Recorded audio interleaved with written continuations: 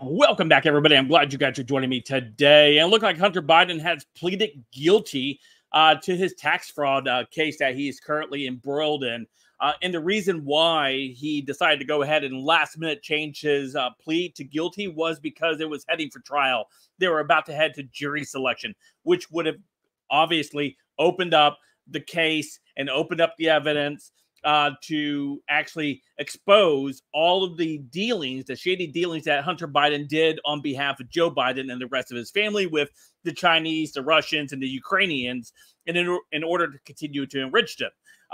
The Hunter Biden laptop was at the center of this case, where it was obviously, as you know and I know, it was verified that it belonged to Hunter Biden. He admits that that is his laptop. That is the things that are on that laptop are his, right? There should be so many other crimes that he's broken that he should also be on trial for, not just for the tax thing. But this sets up a scenario where it's going to taking the guilty plea will now open the door for Joe Biden to go ahead and attempt to what? Of course, pardon his son. Anyway, let's go ahead and take a look at this real quick. This story coming to us from the Gateway Pundit. Joe Biden pardoning incoming. Hunter Biden tries to change his plea to guilty in federal tax case at the last minute to avoid trial, right? Pardon incoming. Hunter Biden is trying to change his plea to guilty in a federal tax evasion case at the last minute to avoid trial. U.S. District Judge Mark Sarkis, a Trump appointee, must sign off on the request. According to CNN, the court is on break and won't resume until 2 p.m. Eastern. Hunter is currently facing federal tax charge in California. In December, Hunter Biden was hit with a nine-count indictment filed in the Central District of California. Tax evasion, failure to pay taxes, and false federal tax return. The charges were handed down by Special Prosecutor David Weiss after a sweetheart plea deal on tax charges fell apart last summer.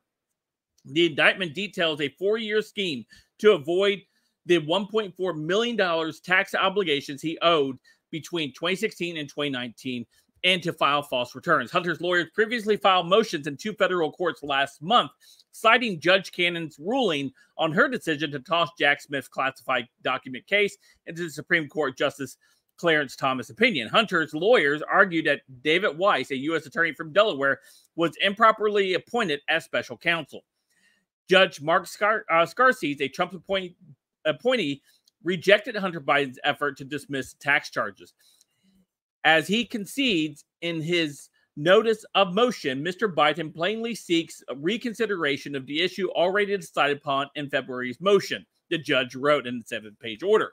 The court declines to reach the merits of motion because there is no valid basis of reconsideration of the court's order denying Mr. Biden's motion to dismiss the indictment, the judge said. Joe Biden repeatedly stated he won't pardon his son Hunter or commute his sentence. However, Hunter Biden is changing his plea to avoid putting a spotlight on his foreign dealings during the trial. Hunter also knows his father will issue a pardon. And of course, AP reported Hunter Biden's plans to change his not guilty plea in this federal case.